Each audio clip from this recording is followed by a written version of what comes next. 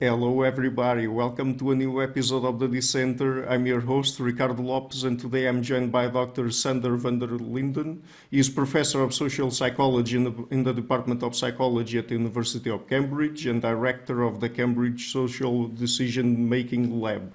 And today we're going to talk about social media, political polarization, fake news, and science communication and denial, particularly in the context of our current COVID-19 pandemic. So, Dr. van der Linden, welcome to the show. It's a pleasure to have you on. Yeah, pleasure to be on the show. Thanks for inviting me. Okay, great. So, let's start with social media. Do we know if social media in any way alter the way people communicate? Well, I certainly think that if you think about in-person communication and the way that you can read other people's emotions and the way that in a way we've evolved to be able to infer intent from other people by looking at their eyes, by looking at how they perceive us, by their gestures. And so I do think that online communication over social media has changed the way that people interact with each other. So now we use emoticons to express our emotions, right?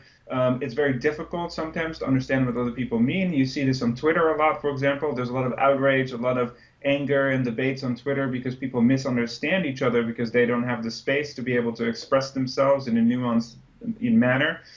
So I think that that shapes conversation. So the fact that you can't write more than 140 characters shapes the way that you communicate with someone.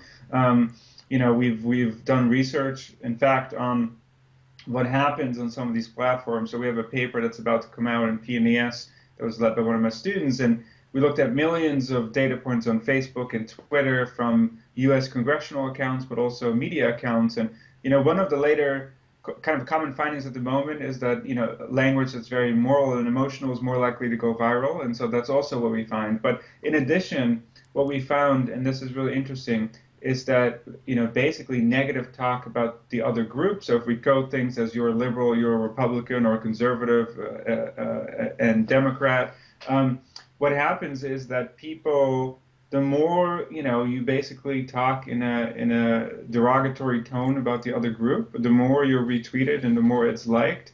And that's really interesting. And that's above and beyond the effect of emotion and morality. And so negative sort of outgroup talk is really what's driving engagement on these platforms, and that's what we find. And so we're wondering if the incentive structure of social media is actually just pushing people into negative ways of interacting with each other. And it's difficult to say whether, you can't do a controlled experiment by putting half the population on Facebook and the other half, offline. So it's difficult to say in causal terms what's causing it. But certainly I would say that, online media, particularly social media, has fundamentally changed the way that people interact with each other. And also on different levels, it's the last thing I'll say is think about how people perceive themselves and how we think about ourselves. If you tweet somebody and nobody likes it, does that hurt your self-worth, your self-esteem? Do you feel people not included, people not liking your content? What's the equivalent of a like or a click? If somebody gives you a compliment in person and they say, "Oh, Ricardo, such a nice podcast. I love listening to it." It makes people feel good. Is that psychologically, is that the equivalent of somebody liking your podcast on Twitter, or is it different? And so I think, there are a lot of interesting questions there about how social media is changing the way that people interact with each other and how it affects us. Mhm. That last part, it's very interesting. So are you saying that we don't know yet if, for example, me getting a like has the same psychological effect as getting a compliment in real life? Exactly. Yeah, I don't know if we know what the psychological equivalent of an in-person compliment is. Is it one like, 10 likes, 100 likes?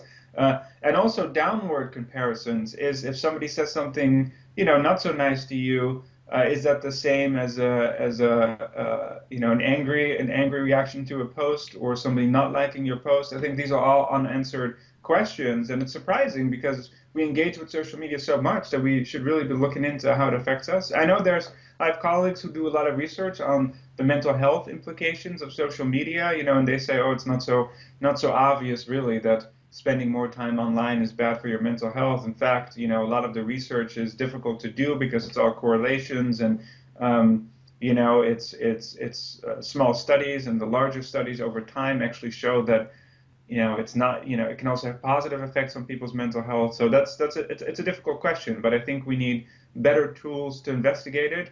And one of the key challenges is that we don't have access to the social media data, right? So the social media companies, they can do their experiments internally, but we can't. We can only simulate it for people or gather public data, which severely limits what we can say about the whole thing. Mhm. So that applies both to the positive and the negative effects that social media might have on people, right? Because I mean, nowadays we hear a lot of people talking about the negative effects that social media might have, particularly in adolescents and young people, and how it might affect their self-image and could drive things like depression even, but we don't have enough data to have some sort of saying on those matters, or definite saying. Absolutely, we don't have enough causal data, I think, from proper interventions, and you can ask whether it's even ethical to try to do that. But that, you know, it does limit what we can say, and certainly there are instances of people for whom social media has led to very negative things about their own mental health. The question is whether those anecdotal experiences from people around the world add up to a real causal explanation. And I think people have been skeptical about that.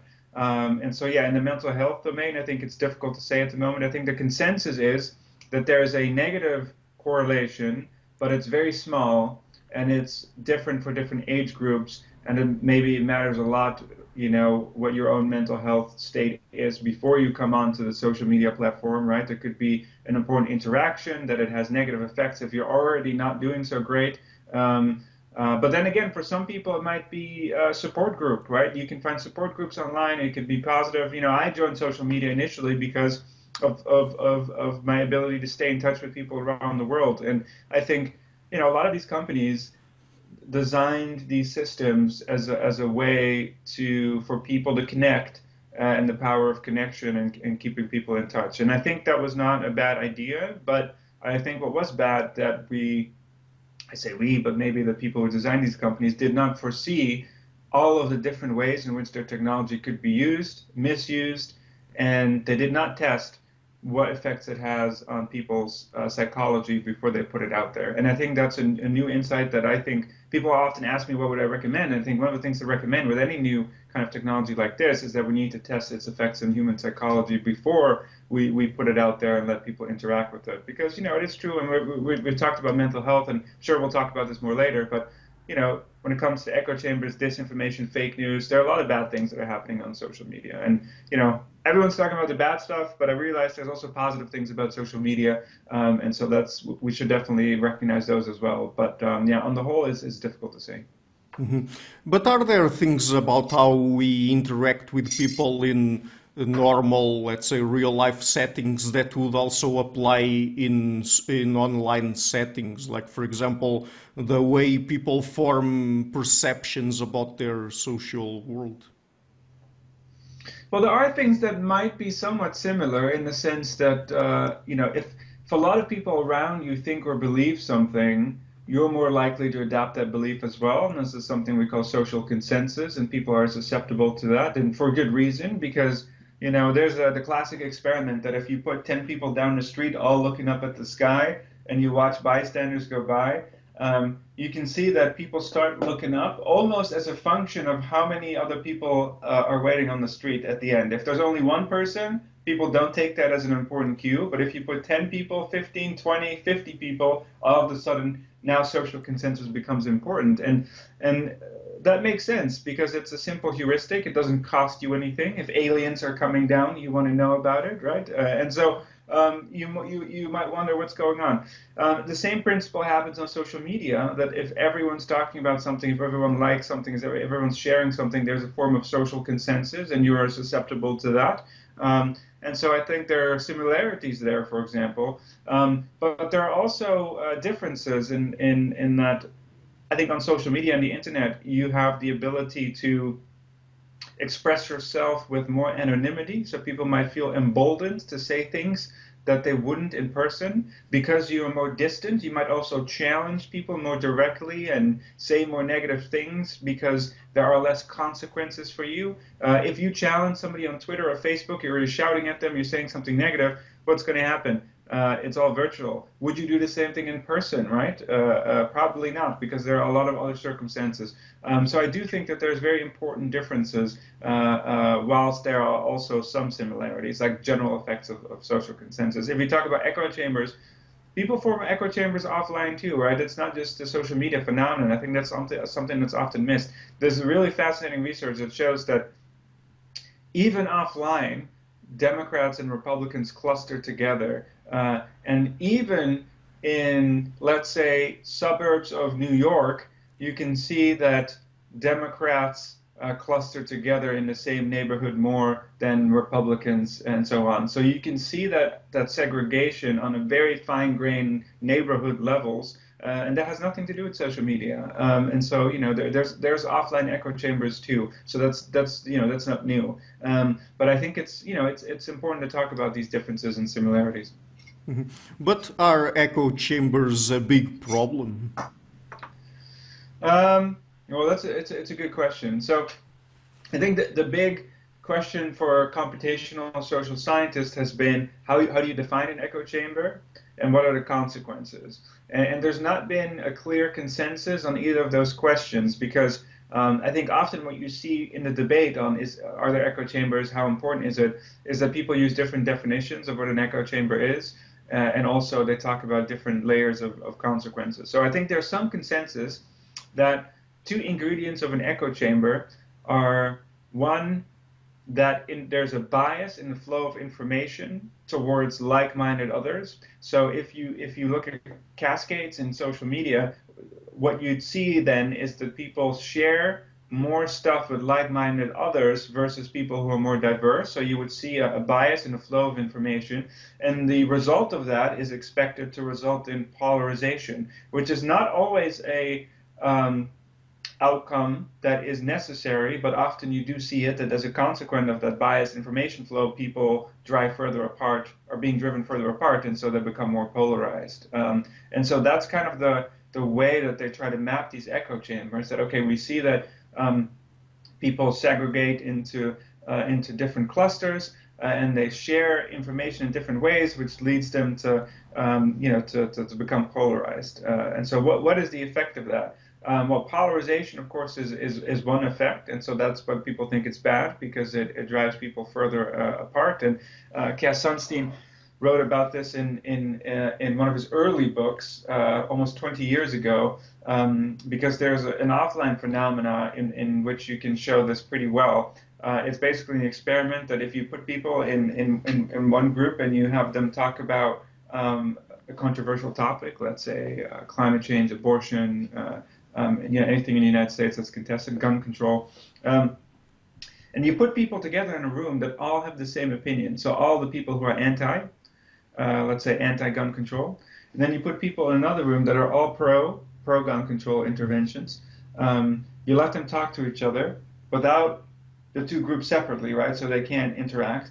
And then you go back and you find that they've become more extreme in their opinions because they've been talking to people with the same attitude. So now they've become convinced to go more anti and more pro, and the end result is polarization. So again, it's not exclusively online, but that's the danger of echo chambers. I think that's one consequence, that this sort of belief polarization.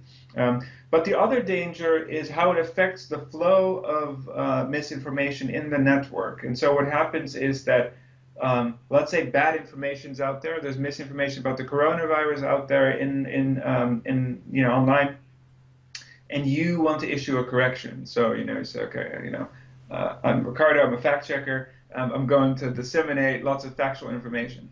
What happens is, because the structure of the echo chamber is that the fact check will only reverberate amongst audiences who already engage with that type of content, and it won't reach the other side of the echo chamber, right? It won't cross into a different echo chamber, and so it halts the spread of information because the flow of information is biased within the echo chamber. And so one annoying quote-unquote annoying consequence for fact checkers is that it limits the way that you can debunk and actually correct things, because it gets stuck in the echo chamber. And that's kind of, you know, two consequences of echo chambers that are problematic.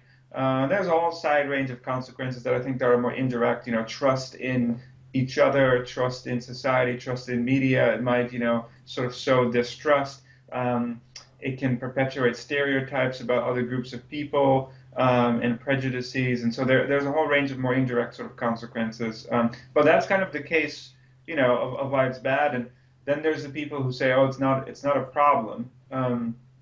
And you know, that's a whole more technical discussion. So Facebook published this paper a while back, and I say Facebook because there were mostly Facebook scientists on this paper. It was published in Science, prestigious journal. A lot of people quote this, and they say, echo chambers and filter bubbles are not a big problem. And you know, the paper is interesting, but I think we should be aware of its limitations in the sense that filter bubbles and echo chambers are slightly different, right? The filter bubble is exclusively about the algorithm, so that based on your digital footprint, it recommends things to you that jive with what you already believe. And so, you know, based on things that you've liked in the past, they give you more content that you like and so on. And it can interact with the echo chamber in the sense that it can cause you to fall into an echo chamber and so on. But what's interesting about that paper is they looked at millions of data points on Facebook. And basically what they say is that you can think of it as different stages.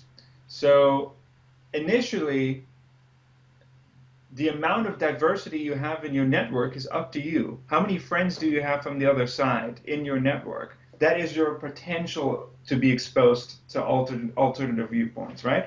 And they say that's up to people. So, you know, let's assume that people have a certain structure like that. So they say, you know, let's assume that it's pretty random, that it's like 50-50. Then you don't have much of an echo chamber, right? But they say if you look at reality, you do see that Republicans and Democrats kind of cluster together in terms of their network. So there's a bit of heterogeneity, but mostly they're pretty separate. And then there is what they call the filtering algorithm that they use. And their question is, how much does this reduce your potential to be exposed to diverse content? And so what they do in the study is they try to calculate this by looking at what their algorithm does, and they find that it does reduce your potential to be exposed to diverse news, political news, a little bit, but just a few percentage points. And they say, you know, ultimately, what happens in the next stage, though, is what people actually click on. So basically, they say, look, we have this algorithm. It limits your potential a little bit by keeping you, you know, by sort of biasing you towards content that you already agree with. But then it's up to you what you click on. You don't have to click on stuff that we don't recommend. What happens is that people just choose not to click on diverse content most of the time. And so their conclusion is, look, it's not us, it's you. And I think it's very interesting because it doesn't take into account the fact that the algorithm, so what you click on is not independent of the recommendations, right? What you ultimately click on is, I think, very much influenced by what the algorithm is showing you. It's also based on a data set that was completely restricted to people who self-declared their ideology on Facebook, which might be a very particular kind of sample. And you know, it doesn't include targeting and things like that. So, you know, I think they're partially right that there's choices that people make, and that the algorithm itself isn't, you know, the end all and be all of what people do. But it sounded to me like they're not taking responsibility for their role in the echo chamber process. And then the other people who've critiqued it sort of say it's, you know, most people are not ideologically extreme. And most people don't share hyperpartisan content. And so what they're saying is that the echo chambers tend to revolve around extreme partisans who are engaging in hyperpartisan news sharing. And so echo chambers are kind of restricted to subparts of the population who are more, you know, who are extremely politically involved, and so we shouldn't worry about it as much. Which, you know, I think these are all decent points, but I don't think it takes away from the issue that there's a big problem. Mhm. So, but are echo chambers a partisan issue in any way? Is it that, for example, conservatives are more prone to forming echo chambers than liberals, or vice versa? Yeah, I mean, this is a very contested research space. In fact, a space that's become politicized in itself because you're making conclusions about of the psychology of political groups. And so I should preface that I found that it's a very interesting field of research. Um, Look, I think that there are things that there's a tradition in psychology, a history of investigating psychological differences between liberals and conservatives, mostly done in the United States, but not exclusively.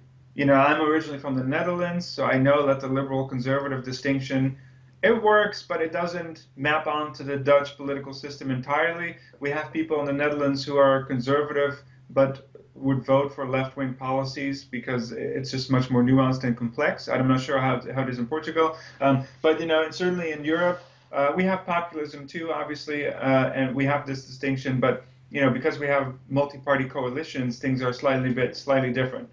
So a lot of this research is done uniquely in the U.S. and maybe the Commonwealth, and what they find is that there are important psychological differences between liberals and conservatives. And one of those differences that seems to be pervasive, regardless of what theory you look at. So if you look at John Joe's systems justification theory, Jonathan Haidt's moral foundations, you know, if you look at all of these different political psychologists, there is this tendency that conservatives value in-group loyalty or within group consensus more than liberals, in the sense that they care about the closer unit of their own family and their own friends. They tend to be more concerned with their own sort of echo chamber, in the sense that now people like Jonathan Haidt would say, you know, there's nothing wrong with that. It's just a different way of viewing the world. There's other psychologists who say, well, there's a lot wrong with that because you're valuing your own people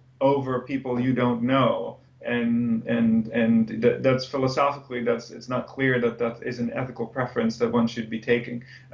And so, you know, there's an interesting debate there. But basically, this effect we have also found in our research. For example, we find that Republicans are more likely to you know, endorse conspiracy theories or misinformation and spread it, particularly about COVID-19 and other issues.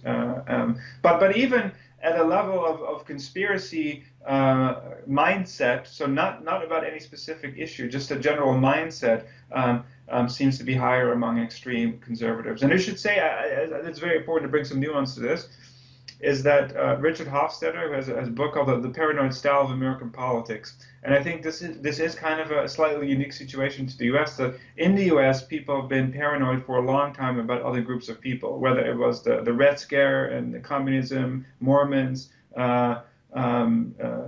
Jewish people, immigrants. There's been a long history of paranoia in politics about the other threat, which has been deeply ingrained into the ideology that causes a sense of paranoia and distrust. And we find that this mediates the effect. So it's that, yes, conservatives are more likely to sort of be in a conspiratorial mindset, but its effect is mediated by, you know, distrust in institutions, distrust in media, mainstream media, and a greater sense of kind of general paranoia about things, on conspiracy theories. And so that's kind of one explanation. But that doesn't mean that liberals cannot endorse conspiracy theories. Clearly, liberals and Democrats can also endorse conspiracy theories. We know that you know, one of the Kennedys is a prominent anti-vaxxer, and so, you know, that's not what we're saying. But if you look at the extremes in ideology, you see that clearly there is some tendency for people who are more extreme in their ideology to be more likely to endorse extremist beliefs and conspiracies. But there's an asymmetry such that it's more prevalent among the right. And one explanation that I think is useful to take into account here is that it also depends on the issue domain a little bit. So what's also unique about the conservative worldview is a sense of freedom, independence from government intervention, free market ideology. So any science which has implications for how people lead their lives is going to be politicized. If that science doesn't speak to the ideals of the left, you will see more objection there. If it doesn't speak to the ideals of the right, you will see more objection there. I think what we've seen lately, though, with climate change and COVID, most of the solutions are about restricting your personal freedom. You have to stay inside. You can't do what you want. We're going to intervene with the free market here. Lots of government regulation. Businesses are suffering. So what you see is that the science is antagonizing everything that the right values at the moment. And I think that's why you see more misinformation sharing, more conspiracies, more objections from the political right among a lot of these issues. So again, anti-vax can be on the right, but there is also some interesting left-wing herbal medicine, alternative medicine kind of denial that's intertwined with anti-vax, for example. And so I think it's a nuanced story, but objectively, we have to be objective. If you look at the data, then news channels in the United States, like Fox News, studies have shown that they have been spreading more misinformation about the pandemic early on when they were broadcasting news. If you look at the echo chamber effects that we've been talking about, there are more pronounced and denser on the political right. So again, doesn't mean that Democrats don't have echo chambers. It's that they're slightly more diverse than the Republican echo chambers. They're more dense, they're more tightly knit, probably because they care more about that sort of psychological effect, and that has implications for the biased flow of information. That's also why you see that more misinformation is being shared and rotated because of that effect. So it's a long-winded answer, but hopefully that's somewhat satisfactory. Yeah, of course. When it comes to fake news, is it that lots of people share fake news, or it's only a minority of people that do so and they share most of fake news out there? I mean, I'm asking you that because recently I've read an article talking about content creators that disseminated misinformation about COVID-19 online.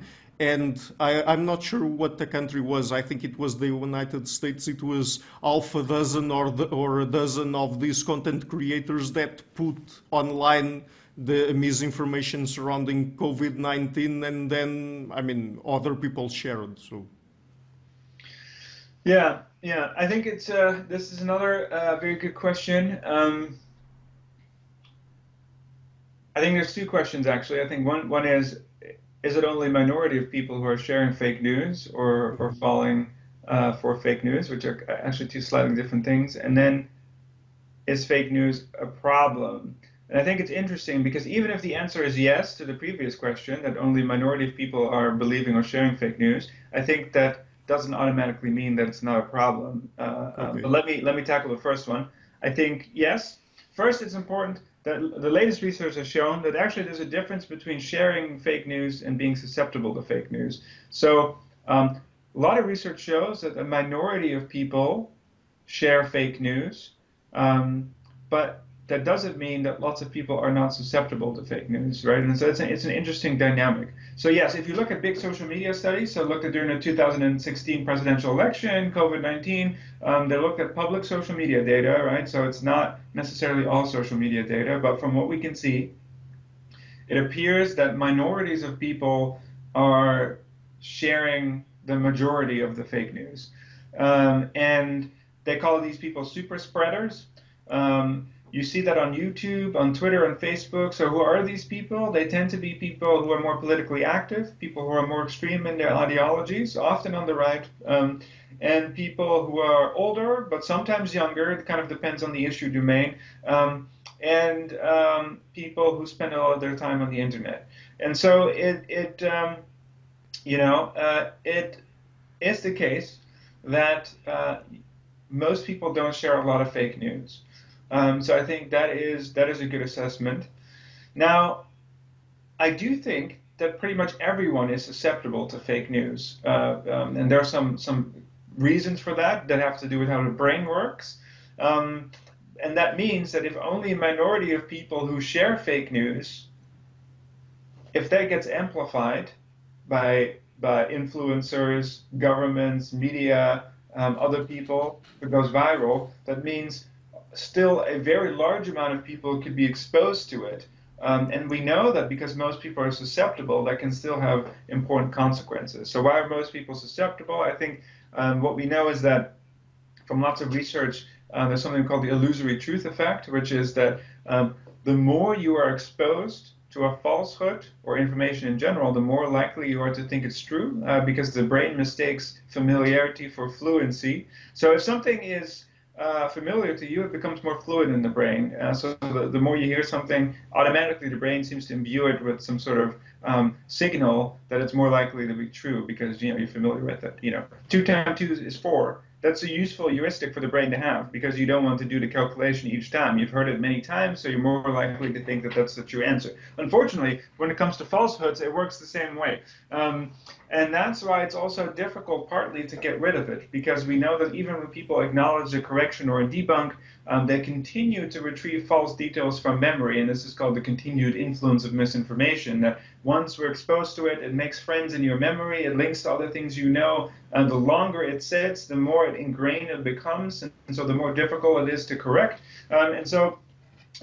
Because of these basic sort of cognitive principles, we know that everyone's susceptible to fake news. It's not just old people. So there's some research papers that show that older people share more fake news, which might be true. But there are also studies, for example, by Sam Weinberg's group at Stanford that show that kids and teenagers have difficulty differentiating sponsored content between sponsored content and real news, right? And so I think it's everyone. I've been duped by fake news, and I study it. And so, I think, and in fact, there are papers by Lisa Fazio, who's a colleague, who shows that expertise doesn't necessarily protect you from illusory truth. So the idea that even when you tell people, and I think this is an interesting example. I think it was, what's the skirt that Scottish men wear? And so they were told the right answer, but then repeatedly exposed to a false answer. And they find that even though people have been told the correct answer, they continue to retrieve the false details from memory, right? And so knowledge doesn't necessarily protect us from it. And so that's why I think it's true. A minority of people are sharing most of the fake news, but I think everyone's ultimately susceptible to it. And that's why I think it's still a big problem. Does the sharing of fake news have anything to do with people signaling their belonging to a particular political group, for example, like their political party or the political pole they identify with? Because I was imagining that perhaps this could not be really an issue of fake news versus real news, but of people sharing either of these types of news just to signal online their belonging to their particular social, political group or whatever. Yeah, absolutely. I mean, that's a possibility. So there's this big debate more generally on the motivations behind why people share and fall for fake news, and maybe we can get into this later. I think we have a special definition of fake news that we are concerned with, which is doesn't have to do so much with the fake real distinction, but more about degrees of media manipulation. But in general, there's what Gordon Pennycook and David Rand call the inattention account, and they're mostly arguing that it's not politics, it's that people are just not paying attention because of the way that social media shapes our attention. So they're saying it directs our attention away from accuracy, and when you nudge people to be accurate, they're sharing less fake news, and so they're mostly saying it's based on the fact that people have limited cognitive bandwidth and they're overwhelmed, and so it's inattention. It's not some political motivation. Then there's people saying, that's complete nonsense, more or less. It's that people are politically motivated and they share fake news that's congruent with the beliefs and ideologies of their political group, and it's just another way for them to express who they are, to express their identity. And I think this is part of what you were saying here. And I think the answer is somewhere in the middle.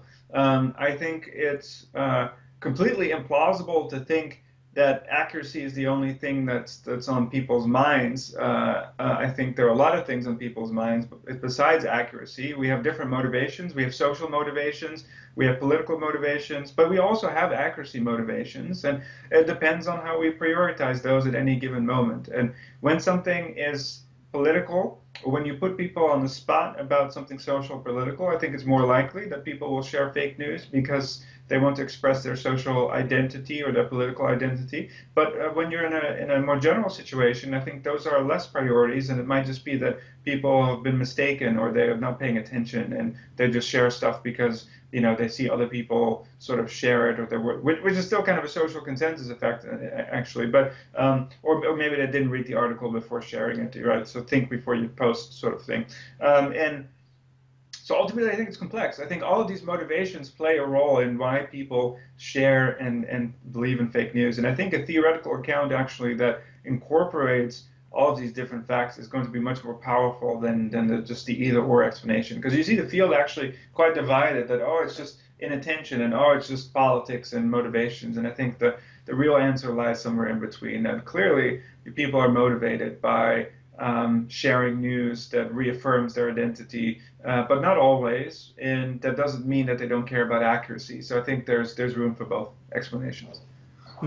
But the explanation certainly isn't that people who share fake news are, just to oversimplify things, stupid, right? Because, I mean, I'm asking you that because I have lots of contact with science communicators because of what I do, and it's very easy for them to get annoyed about people sharing fake news, particularly now with the COVID-19 situation, and for them to say that people share fake news because they are stupid. But is that a good explanation?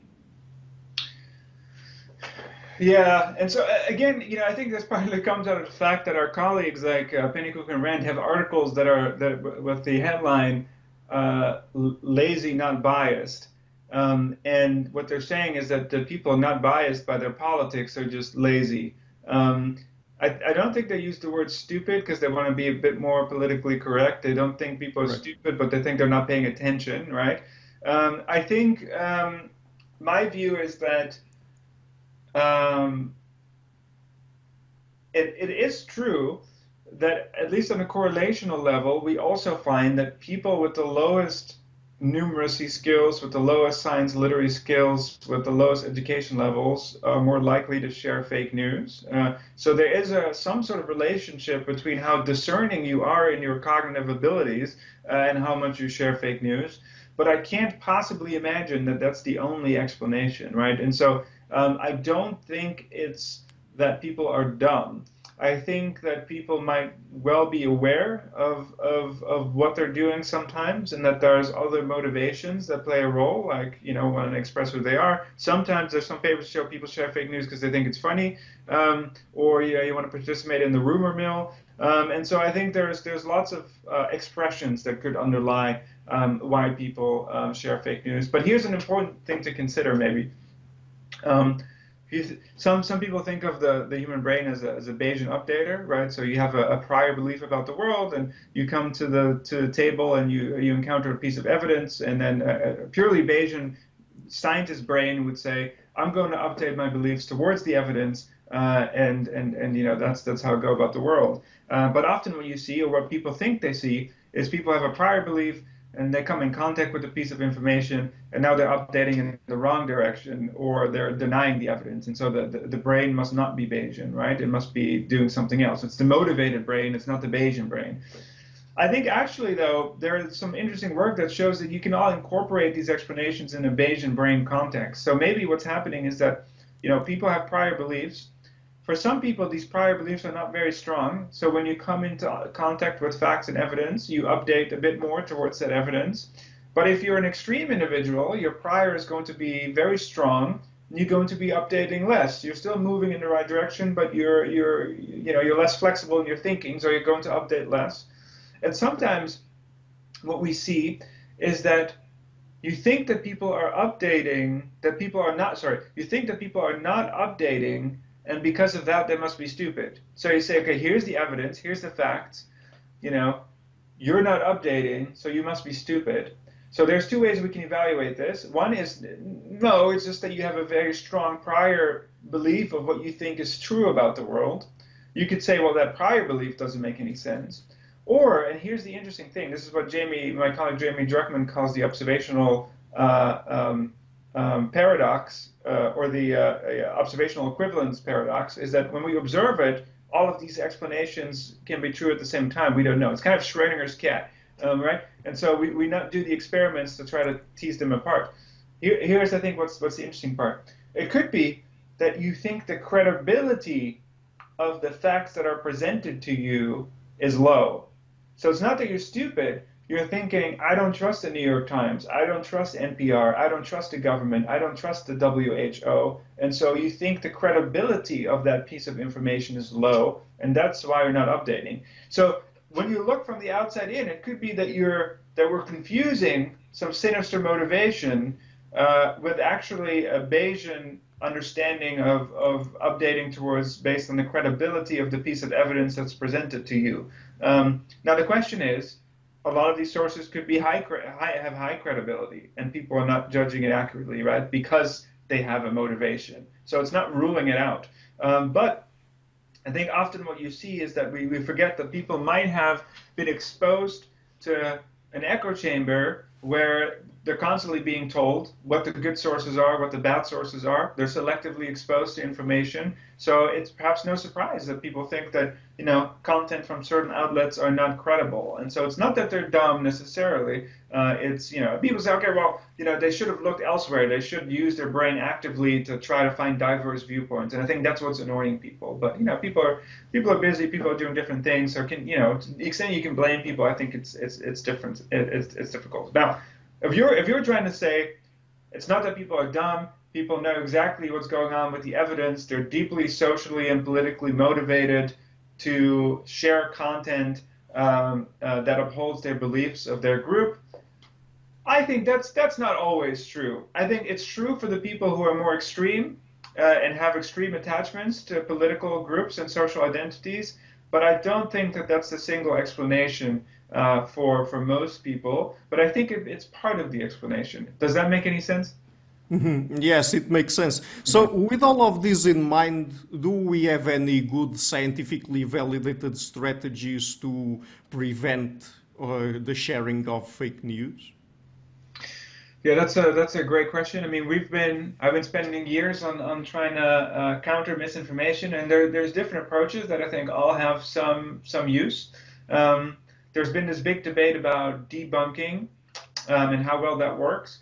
There was a big scare among fact checkers and other organizations that debunking was dangerous because it can backfire in the sense that you repeat the myth, and so people become more entrenched on it as part of the fact check. And in fact, what happens is that people become more polarized, or they update away from the facts because you're repeating the misinformation as part of the fact check, and this is called sort of a backfire effect. And there's different kinds of backfire effects, but it turns out that communicating facts doesn't usually backfire with people. People can say, thanks, I'm not interested, or they could say, okay, I can see the facts, but I'm going to still hang on to some of my beliefs. But the backfire thing, where people actually now run away from the facts in the opposite direction, that's quite an extreme reaction. Most people are not doing that. So we've updated our in the latest debunking handbook that was done with 25, authored by 25 different misinformation scholars that we've done for practitioners. We've updated the consensus on that it's probably okay to debunk now. I think the risk is fairly low. But still, fact-checking and debunking doesn't work as well, even without this dramatic backfire effect. Let's say that that's not occurring. There are still reasons for why it's not the most effective. One is that we've talked about this a little, the continued influence of misinformation. Once people are exposed to a falsehood, even when people acknowledge the correction and they're fine with it, they still continue to retrieve false details from memory. A fact check or a debunk forces you to use the frame of the original misinformation, obviously, and so you are repeating it often, which is not desirable. And the third is that, famous quote that, while a lie makes its way around the world, the truth is still getting its pants on. fact checks are just often too little too late, and they don't reach the necessary amount of people compared to the original misinformation. Doesn't mean fact checks are bad. I think, Brennan Nyhan, political scientist, has done some research on incentive signaling. So it signals to politicians and people that there are others out there checking you, which I think is just a useful incentive to have, to make sure that people are aware that if you're going to lie, somebody's going to call you out. I think that's useful, even though it's not perfectly effective. I think it's all useful. Having said all of this, we have been going and trying to invent a new way of trying to do this, which we call pre-bunking, which is the opposite of debunking. And one way to pre-bunk is through the theory of psychological inoculation, which is a theory from the 60s that people are kind of forgotten about, where initially people were kind of experimenting with this idea of, is it possible that just as with a vaccine, when you inject people with a weakened dose of the virus and they generate antibodies to help confer immunity against future infection, can you do the same with misinformation? When you expose people to just a weakened dose of it, weak enough, people are not duped by it, but strong enough to trigger the production of cognitive antibodies, can people become more immune? If you warn them in advance, if you give them a slight piece of the misinformation, and you provide people with the counter arguments they need to protect themselves from it in advance, can people build up immunity or resistance? And that's what we've been working on. And it's all about the prevention metaphor. Prevention is better than cure. It circumvents the continued influence of misinformation problem. It circumvents lots of the other problems you have with the other approaches, because you're getting there first and you're proactively protecting people. And that's kind of what we've been doing. And the way that we've tried to scale this, because scalability is also an issue, is that instead of pre-bunking or inoculating against very specific myths, which you can do, so you could inject people with the facts beforehand or with a weakened dose beforehand, let's say on climate change, we've done that before, it works, but you can't pre-bunk every single issue. And so, I mean, you could certainly try, but it's difficult to do. And what we've been doing is trying to scale this up at the technique level. So we've been trying to expose people to the general techniques that are used in the production of all misinformation, polarization, conspiracy theories. This includes things like echo chambers and false amplification, impersonating fake experts, the use of emotions to manipulate people, fear-mongering, kind of these general manipulation techniques. And we found that if you can inoculate people against those techniques, then people can look at specific news and recognize, oh, they're trying to polarize me. Ooh, this is a conspiracy theory. And that's what we've been testing over the years, and that's what we found through, we've tried to implement this in fun ways, through games and animated videos and different ways to try to, reach millions of people around the world. And that's kind of what we've been implementing and so far. And so far, we found that pre-bunking works pretty well. We've been kind of using the viral analogy that it works best when you're truly preemptive, like prophylactic, right? But there's an incubation period of the misinformation virus. So it's, you can still have therapeutic benefits when people have been already exposed to the misinformation, but it's not been years, like the MMR vaccine or the autism sort of tragedy, where it took years to retract the false paper in the Lancet that linked autism to vaccines. And if it sits for years, then you're just debunking. But there is a period in between where you can still pre-bunk, and this is kind of a timeline between pre-bunking and debunking. And so when it comes after, it's kind of a therapeutic pre-bunk where it's more like an antibiotic drop, right? Where you're still trying to treat people halfway through. And so that's kind of what we found. And it works pretty well. We find that it helps people spot fake news better. They become more confident in their own abilities to discern fact from fiction, and they report to share less fake news. But just as with natural immunity to COVID or some vaccines, the effects do taper off over time. So sometimes people need a booster shot, right, to up their cognitive immunity, and so they need to sort of re-engage with the intervention. And the way we've tried to do it is all in a very non-political, non-elitist way, because, as you said, we don't want the people who need it the most to disengage with our intervention. And so we've tried to create fun scenarios where people from all ideologies kind of feel comfortable in. So we tend to simulate social media environments to make it more realistic. And then we expose people in a social media simulation to weakened doses of these techniques and let them figure things out on their own by taking the perspective of of the bad guy. I'm not sure if you've tried one of them, but one's called Bad News. It's kind of a general one. Then we have Harmony Square, which was done with the U.S. government, and it's about political misinformation. And then we have Go Viral, which we did with the Cabinet Office in the UK and the WHO and the UN, and that's about COVID.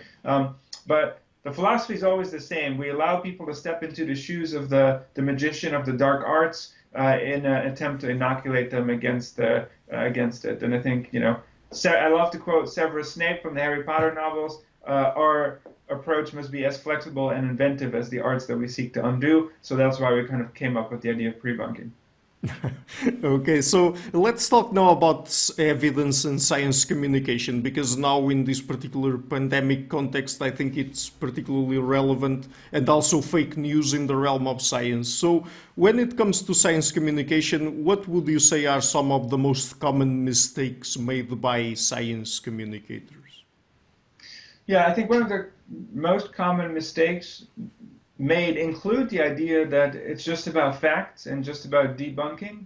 And so I think often what we've been advising news journalists and science communicators is that there is a lot of value in pre-bunking. And it's such a radical shift in their thinking, because it means that you'd have to write an article to proactively warn people about some form of misinformation in a clever way that's going to not spread the misinformation further, right? But actually helps people identify it. And that's, an interesting way, because often what we do is all reactive. Misinformation comes out, and we tell social media platforms the same thing, fact checkers on social media platforms. Misinformation hits social media, everyone's panicking. What do? We try to then debunk. Instead, we could have proactively as science communicators, try to inoculate people so that when it actually happens, they're already immune and the misinformation virus won't have a chance to spread. So that's one ingredient.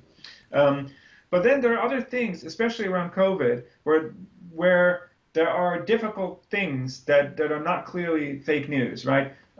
There is information on risks and benefits about vaccines that people need to understand correctly. So when it comes to, let's say, the blood clot issue of the AstraZeneca vaccine, there are misperceptions and misinterpretations of what the risks are, but that's not the same as nefarious disinformation, right? And so how do you communicate risks and evidence to people in a way that helps people understand it better and not leads to potential misinformation? And we have an article in Nature that we call 5 Rules for Evidence Communication, and we try to come up with these 5 tips. So the first tip we already talked about, which is pre-bunking, pre-bunk any misconceptions. If you're a science communicator, the first thing you should do is pre-bunk any misconceptions people might have on the issue. The second is, you have to portray balance, but not false balance. So now, on climate change, most scientists agree that climate change is happening, so you shouldn't be pretending that there is disagreement in the scientific community, right?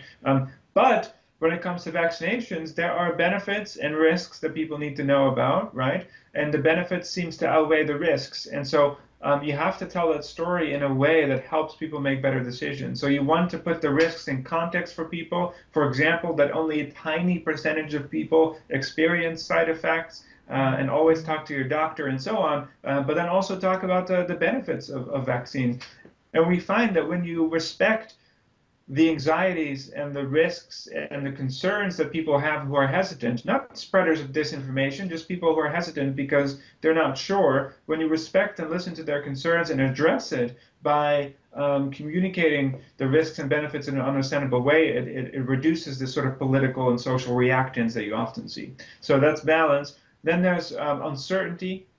So we recommend talking about uncertainty. I think one of the big things that's wrong with science, the way we talk about it, is that we pretend everything's 100% certain, right? Even when the efficacy of the vaccine, and this is very controversial because science communicators would say, don't say this because you're going to make people more hesitant about the vaccine. We have to be honest and say, look, if it says 90% efficacy, it's not one number, right? There's uncertainty around that number. It could be 84%, it could be 95%, but 90% is the average. But we want to be honest about the range so that you don't come in thinking that it's 100% effective, even when we say 97%, right? We find in our experiments that people are absolutely fine with that. their trust in your message doesn't decrease because you've been honest about variation and uncertainty. In fact, they feel a bit less hostile towards your communication because you're being more honest. Now, this issue of transparency about data and uncertainty is very, very tricky because you do not want to confuse people. A lot of people worry that people don't understand confidence intervals, they don't understand how numbers work. I think if you do this in a way that's easy to interpret, so you tell people, in context, there is a bit of uncertainty about what we know and what we don't know. And this is true for scientific findings too, right? Pre-bunking isn't some magical cure.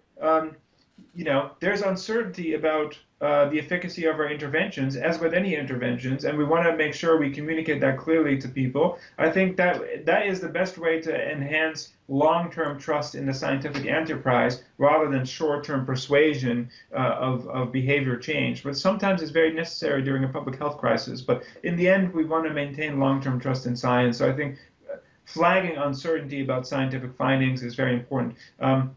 And a good way, I think, to do it is to talk about the weight of the evidence. So you might say that a single study, people shouldn't put their faith in a single study.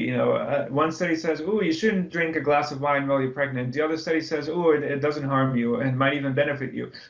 You want to look at, as a science communicator, you want to portray the weight of the evidence for people. You want to say, "I'm a science communicator. If you look at the hundreds of studies that are out there, here's where the weight of the evidence is." So you want to help people and say there's a bit of uncertainty, but here's where the bulk of the evidence is. And so those are some of the ingredients that we've looked at. And the last point I'll say is the quality of evidence, which is another ingredient for science communities. What is the quality of the evidence? The quality of papers on COVID-19 has been very low, I can tell you that, on preprints without peer review. There's a lot of stuff that's out there that's just of low quality. So when we do experiments, and we do experiments on how people make judgments about evidence a lot, and one of the things is that if you don't tell them what the quality of the evidence is for a given intervention, people think it's high automatically, which is not good if it's actually low. So some of the work, we just have to be honest and say, look, experiments have been done, whether it's about public health intervention or the physical science. You say, experiment has been done. We're just, the quality of the evidence is still developing. It's not at the stage of a double-blind randomized trial. But there are some interesting findings here. And so, you include the quality of the evidence, the uncertainty. And I think, a lot of people are scared that people will interpret this incorrectly and it will erode people's trust and they won't change their behavior. In our experiments, we mostly find that people are okay with it. It is not enhancing people's trust in you. They're not saying, "Oh, thank you for being so honest." Unfortunately, that's also not what people are saying. But it doesn't seem to do any damage. And I think it's useful for maintaining long-term trust in the scientific enterprise. So as a science communicator, pre-bunk, emphasize uncertainty, dig into the quality of the evidence, focus on the weight of evidence communication, those are some tips that we hope are useful. Yeah. So, and when facts become politicized, like has happened with this COVID-19 pandemic, is there anything that scientists and science communicators can do about it? Yeah, so when a fact has been politicized, whether it's about the efficacy of mask wearing or the state of the longevity of a lockdown, often you see that the reason why science becomes politicized is because it has political implications for people. People are not arguing over gravity, okay? Because it doesn't have implications for how people lead their lives, at least not yet. If there's a point where gravity starts telling you how you need to be living your life, I'm sure the science of gravity is going to be polarized. But as of now, it's not. And so I think what underlies that is a distinct reaction to what the science has to say for how people lead their lives. So if you're a science communicator, think about that. Think about how you could frame it in a way, and some people say, "Oh, frames are bad," because frames are a way to influence people. But my solution to that is what we call ethical persuasion, and that is be honest with people that you're making a persuasive argument, so that people can decide whether or not they want to partake in your persuasion attempt voluntarily. And that's kind of the same as micro-targeting. I think the big problem is people are not aware they're being targeted online with disinformation or fake news, and so that's kind of the influence problem. But let's go back to the example. What we found in our research is that when something is politicized, emphasizing that there is a consensus in science can be quite useful. So we don't, for example, on climate change, which is one of the most polarizing topics in the United States, we find that if you tell people, yeah, okay, well, you know, fossil fuel tax and so on, there's polarization.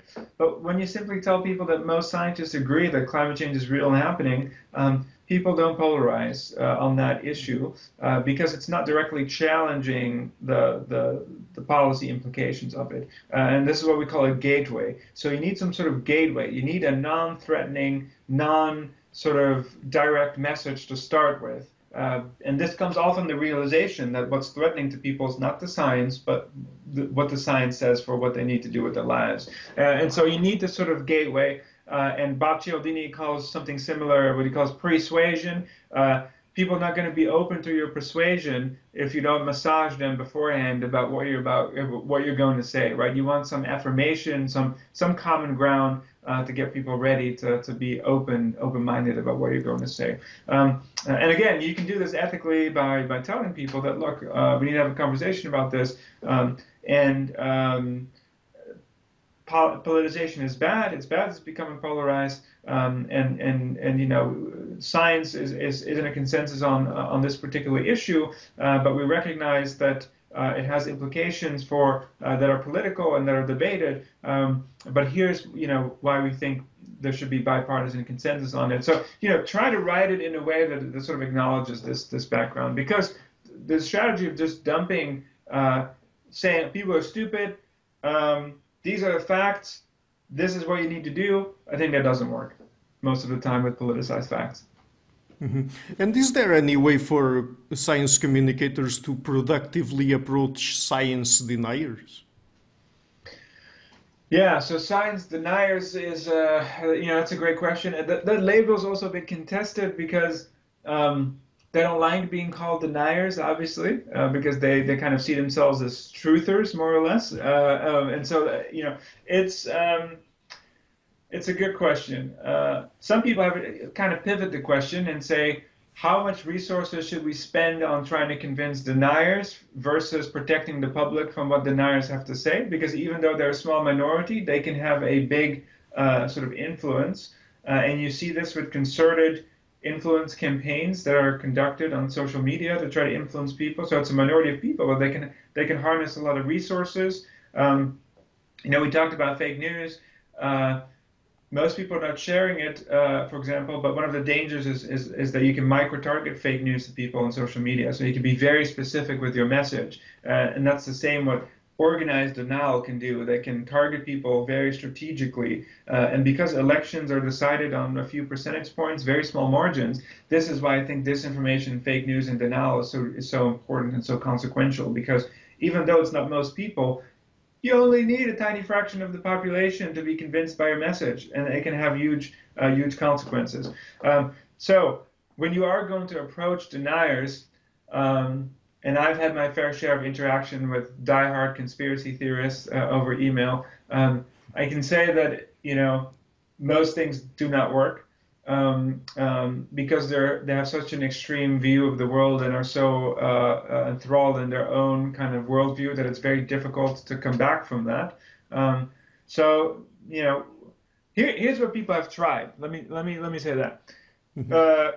Cass Sunstein has an interesting thing he calls cognitive infiltration, which is you insert yourself into an online chat room of deniers or blog or Reddit forum. You pretend to be one of them, and you start subverting from within by inserting doubt and questioning their beliefs and so on, which is a very radical type of strategy that I'm not sure how ethical it is, but you know, that's one thing that people have done. The other is called affirmation. So self-affirmation, and there is some, you know, some debate on how effective this is, but there's some research that show that when you first affirm people's worldview, so if you're a science communicator, you're engaging with denial, first affirming people's worldview can be useful. And often people don't want to do this because they're like, I don't want to affirm their worldview of I don't know, racism, sexism, hatred, conspiracy theories, science denial. But here's a practical way that you can do that. when I talk to conspiracy theorists, I often begin and say this: look, some conspiracy theories have been real throughout history. You know, they've been uncovered. There have been real conspiracy theories. You know, people conspired on the Senate to stab Caesar because they thought he was gaining too much influence, right? And so this affirms the idea that you're not ridiculing the idea of a conspiracy, that you're affirming that some conspiracies have real. Then you pivot and say, but look, but this conspiracy about COVID or global warming, that's not real. Because so and so and so.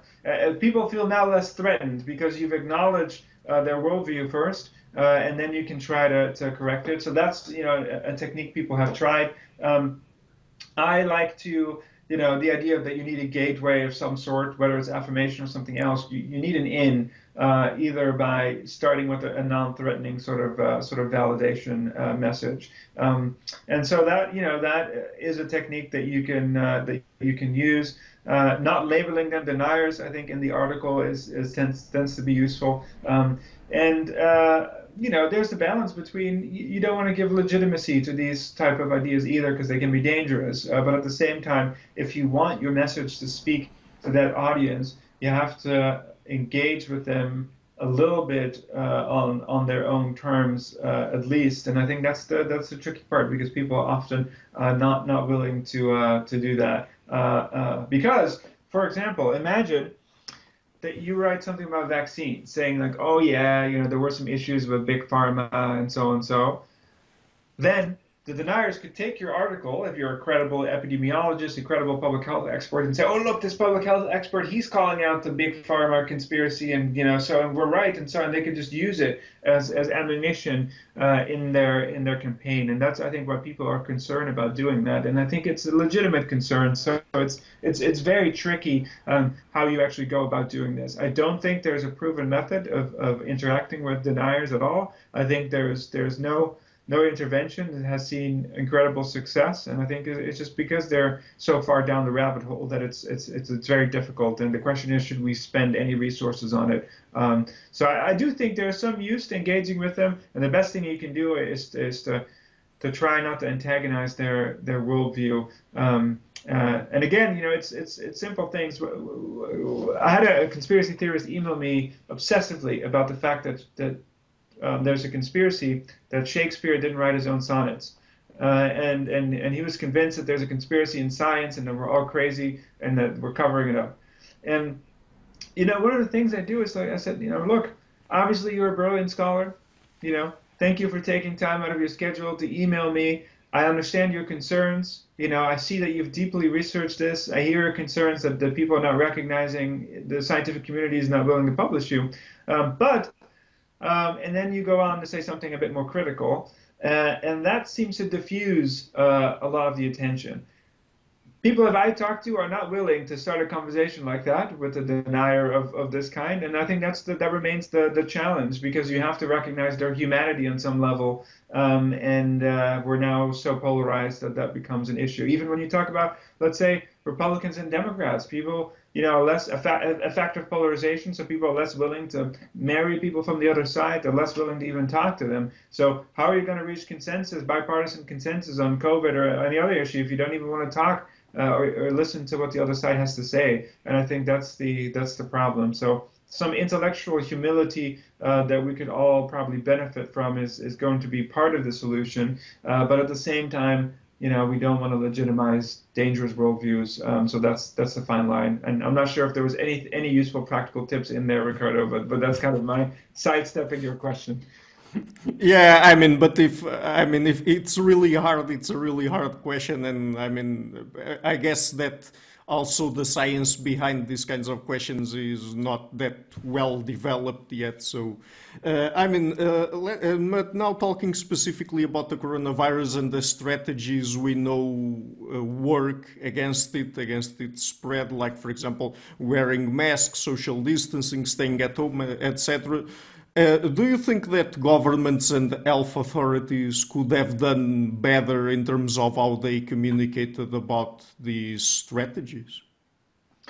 Yeah, absolutely. I think that there could have been room for improvement by taking into account some of the lessons of science communication. So when you know that government restrictions are going to antagonize, certain segments of society because of their political views. You can think of ways of framing the message that's going to resonate better with that kind of audience. And so one of the biggest lessons in communication is that,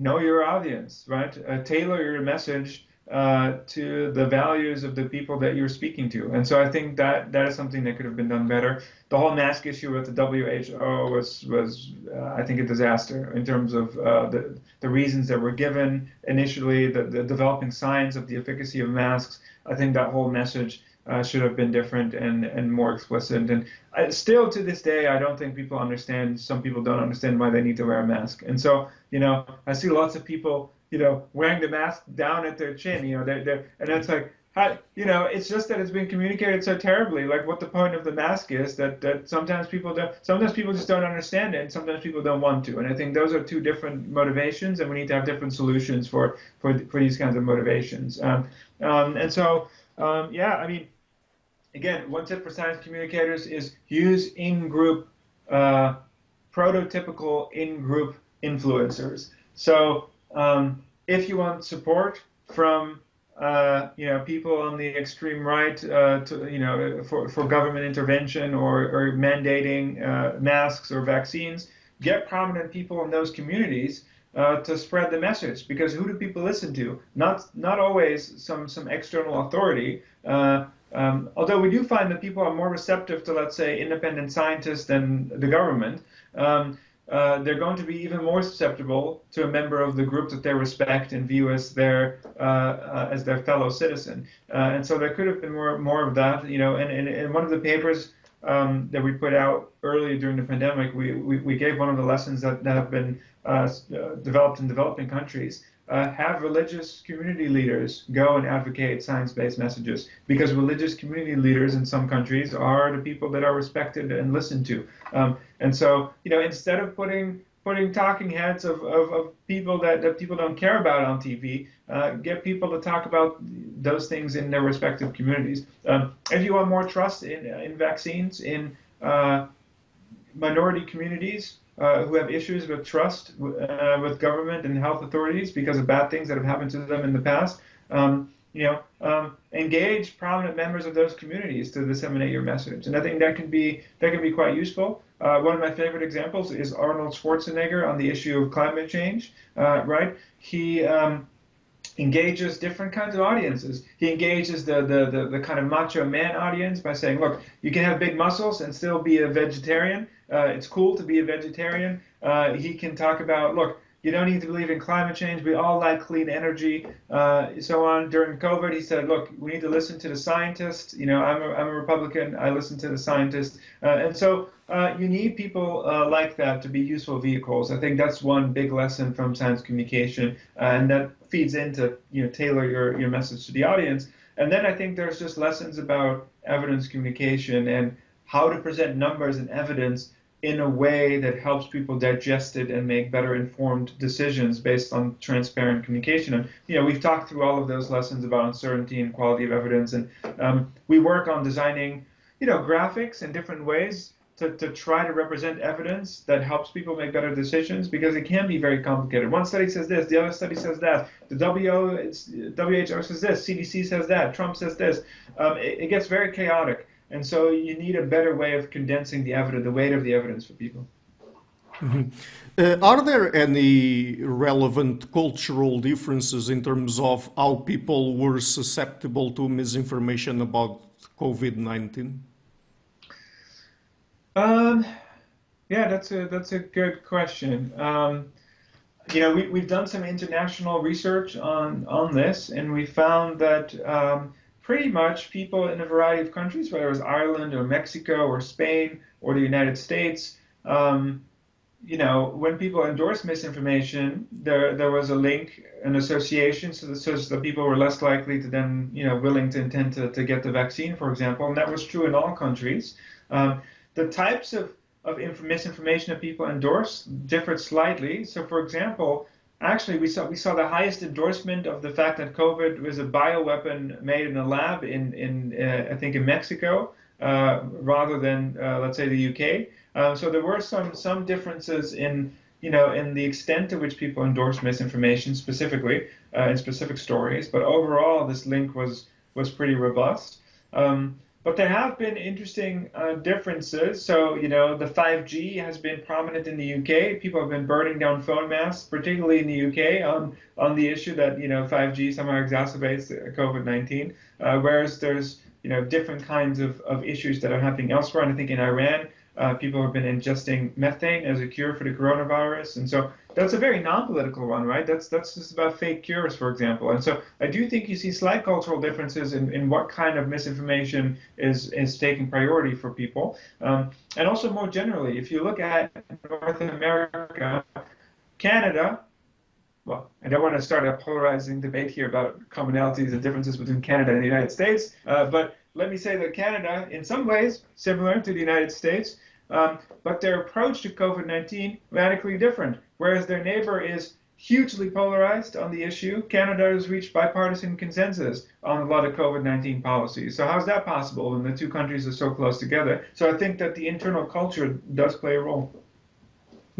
Right. So just going back a little bit to a topic that you talked about earlier in the interview, inoculation against misinformation. Does this inoculation have long-term effects? Yeah, so it's a great question. Inoculation, the initial theory was that you need some time for the inoculation to take effect. And so the initial theory was that when you inject people with the weakened dose, they need a few days to build up the resistance. But it turns out that's not really the case. You give people the antidote or the weakened dose of the vaccine, it works pretty much immediately, but then actually in the case it tapers off over time. That's what you see. It doesn't get stronger over time, it actually reduces over time. And that's something that we've been researching. And what we find is that it depends on the type of inoculation, what vehicle you're using. So if we use a message, a science communication message, we've done a 1 week follow-up once, and we found that, the effect was still there after 1 week, so that's pretty good. We also have games. Those are like 20, 25-minute social media simulations, right? It's much more intense. And then what's interesting is that when we followed up with people, so it depended on the design of the experiment, but in one group we followed up with people week after week. And so we attacked people with misinformation week after week to see if they're still immune. And what we found initially was that it wasn't declining. So people were still immune, after 2-3 months. And we thought, that's not really possible. Like, what's going on here? And so we redid the experiment, and what we found is that, and this time, we only followed up with people at the end of the 3-month period, not in between. And then we found that the effect was still positive, but it was significantly reduced. And so it did decay over time. And so we started hypothesizing, in fact, what we're doing in between in this other experiment, we're boosting people in between by making them alert about the risk of misinformation, by getting people to retrieve the lessons that they've learned in their head.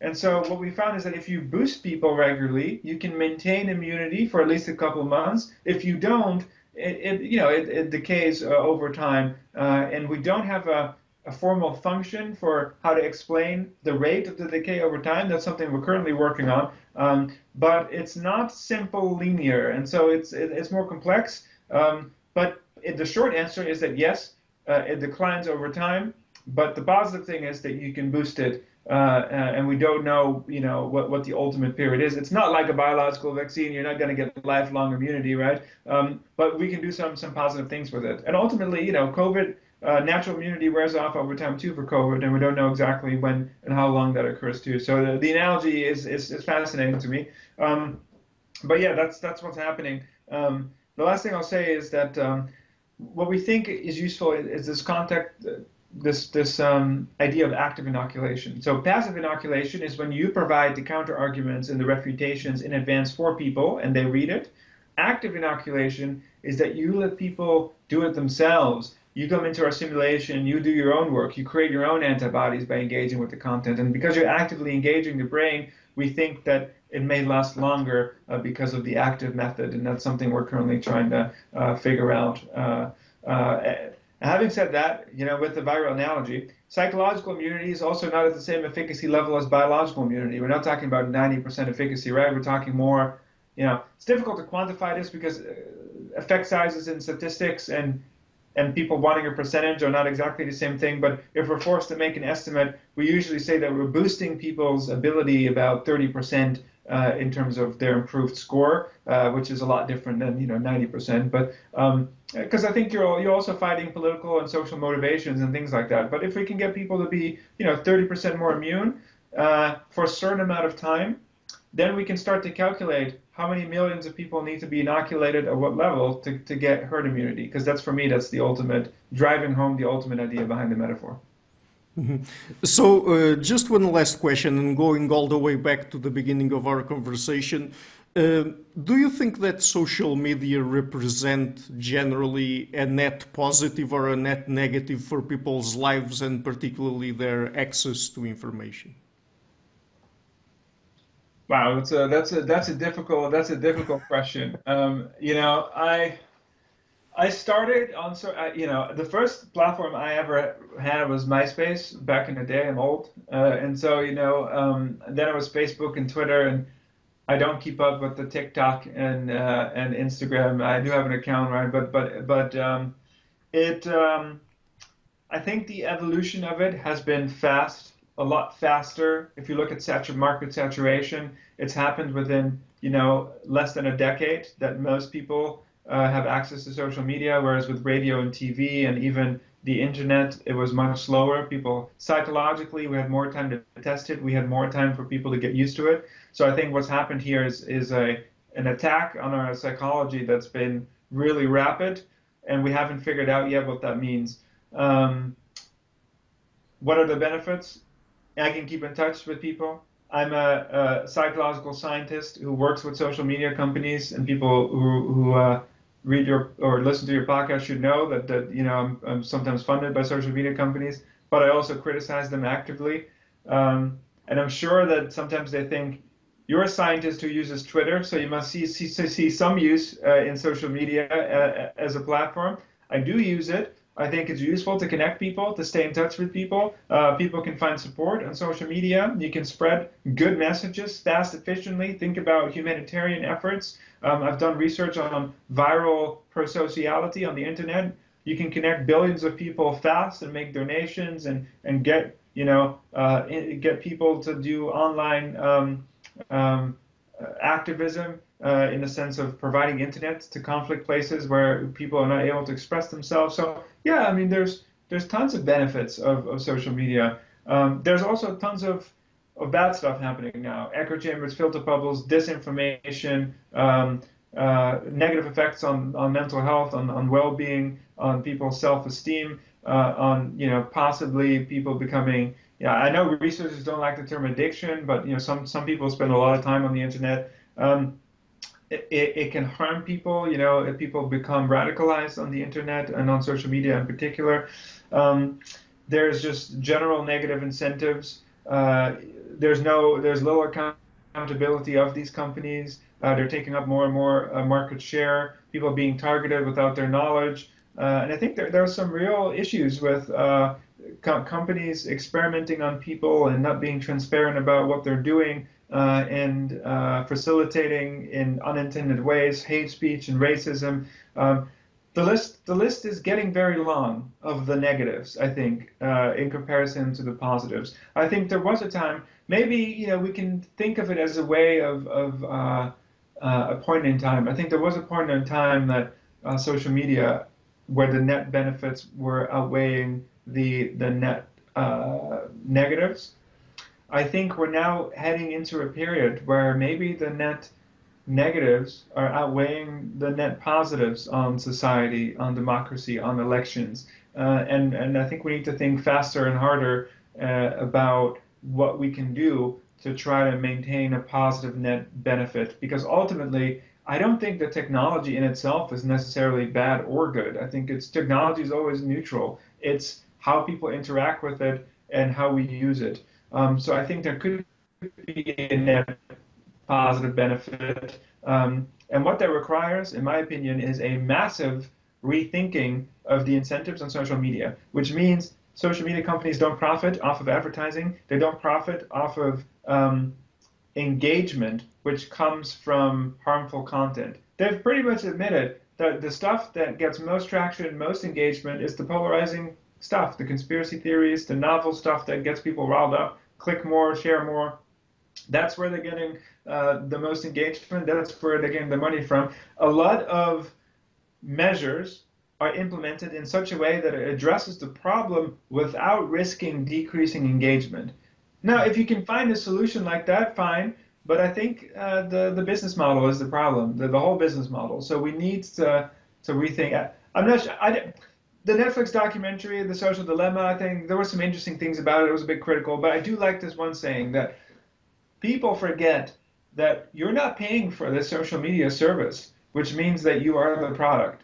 And I think we forget that we are all the product when we go online, and that business model is not good. Should people pay for social media? I don't know. Is it nice to have to give people a platform for free that they can use to connect people? You know, this is the argument that Facebook brings. You know, we don't want to deplatform people because how can you build revolutions of social change if small groups without money don't have a platform? I think it's a false dichotomy. You could still platform those people and deplatform the bad people who are spreading disinformation and hate speech and so on, right? So at the end of the day, I think social media needs a radical overhaul in terms of how the business model works. If we do that, I think we can have net positive gains versus the negative sort of side effects we're seeing now. To summarize, I think there was a time where the positives were outweighing the negatives. I think we're now in an era where the negatives are increasingly starting to outweigh the positives, even though we're all using social media. Again, this was a terribly long-winded answer. I don't know for the end of the show, you just wanted me to say one thing, but I think that's pretty much how I think about it. Yeah, great. So let's end on that note. Just before we go, where can people find your work on the internet? Yeah, people can find my work on the Cambridge Psychology website. If you just Google, Van der Linden Psychology, they can find it there. You can follow me on Twitter at @Sander_VD_Linden. I'm on Twitter, and you can also engage with our interventions, bad news, for example, and you can follow the book that's about to come out next year, hopefully, the Truth Vaccine that I'm working on.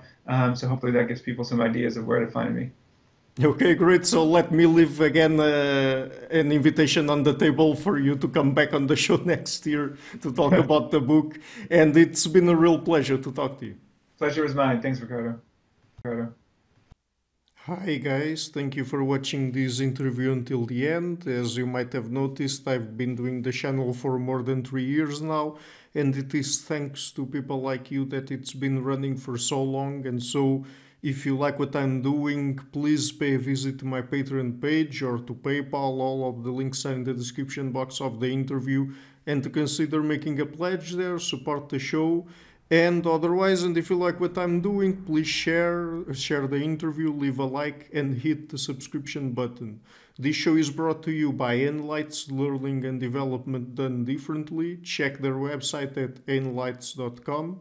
I would also like to give a huge thank you to my main patrons and supporters, KARIN LIETZCKE and BLANCHETTE, LARSEN, GUERREIRO, Francis Ford, FREDRIK, SUNDE, RICARDO, VLADIMIRO, Craig, HEALY, Adam, KESSEL, OLAF, Alex, Jonathan, VISSER, JAKOB, KLINKBY, Matthew, WHITINGBIRD, ARNAUD, WOLFF, Tim HOLLOSY, Enric Alenius, John Connors, Paulina Barron, Philip Force Connolly, Jerry Muller, Herbert GINTIS, Rutger Vos, Bo Weingart, Rebecca Newberger Goldstein, Dan Demetriou, Robert Windager, Rui Inácio, Arthur Coe, Zoop, Marco Neves, Colin Holbrook, Susan Pinker, Thomas Trumbull, Bernardo Seixas, Pablo Santurbano, Simon Colombo, Jorge Espinha, Phil Kavanagh, Corey Clark, Mark Blythe, Roberto Inguanzo, Michael Stormir, Eric Neumann, Samuel Andreev, Tiago Nunes, Bernard Hughney, Alexander Dunbauer, Omari Hickson, Fergal Cusson, Yevon Bodrenko, Al Herzog, Don Ross,